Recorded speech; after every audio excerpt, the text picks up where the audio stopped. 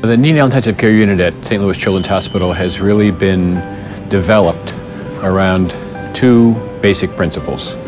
And the first principle is that we take care of every family and every baby every day in a patient and family-centered way.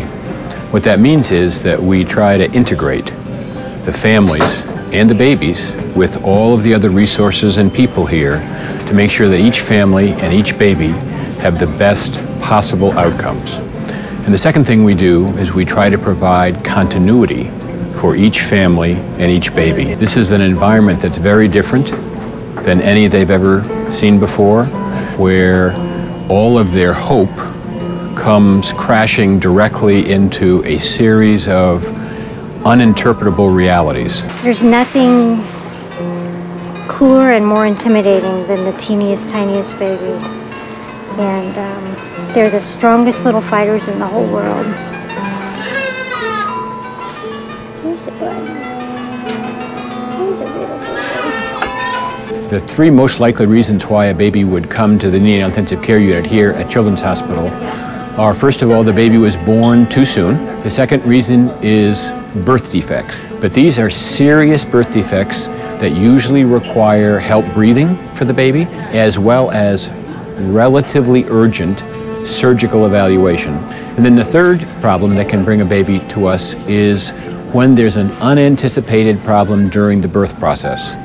The two scariest days in a family's life are the day when the baby is admitted to the neonatal intensive care unit, because on that day, all of the scary, bad things that a family might speculate about are forefront on their minds.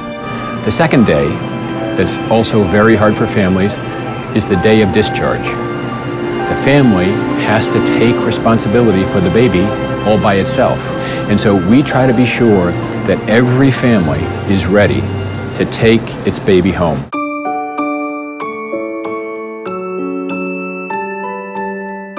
Our hospital and our babies and our staff are very fortunate to have the partnership of an internationally recognized group of physicians who have specialized for most of their professional careers in some specific area to improve the outcomes of families and babies.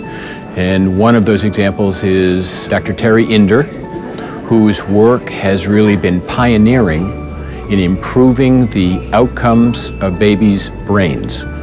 Dr. Inder has been somebody who has helped to develop a technology which is called cooling.